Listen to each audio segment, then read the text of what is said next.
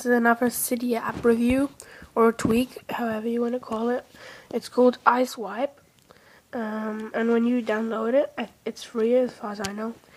And when you download it, you're gonna get this on your home screen with ISwipe ad. Well, actually, I'm gonna just show you what it actually does.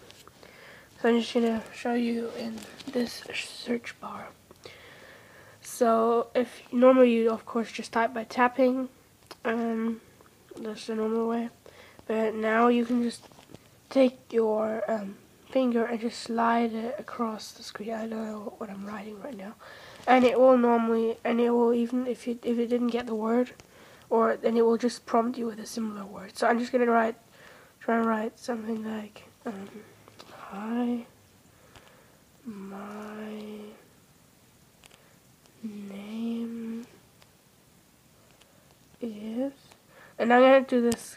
I'm gonna try and write like Kipmunkel.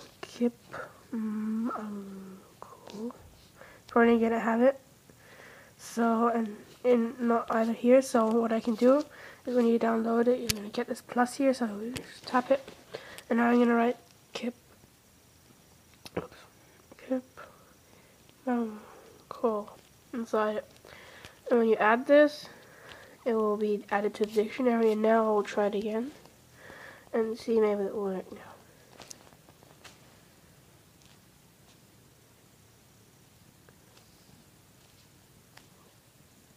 Yeah, so as you see, it worked, and it will still give you these more options of words you might have wanted to write.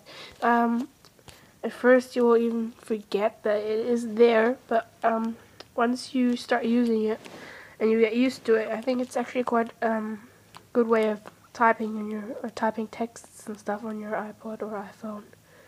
So yeah, I thought this was worth mentioning if you didn't know about it. So again, this is ISwipe from CYDIA, and I hope you enjoyed that quick app review, and bye.